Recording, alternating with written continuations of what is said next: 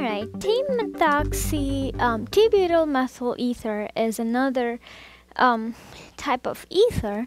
From the common name, it's easier to draw because it's going to have a methyl on one side and it's going to have a T-butyl on the other side.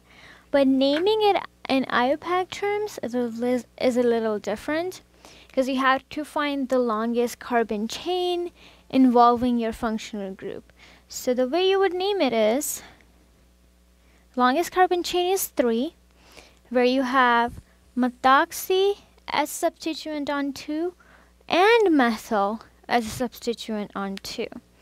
So the way you would write it is 2-methoxy 2-methyl propane. That's how you would write it as the IUPAC name.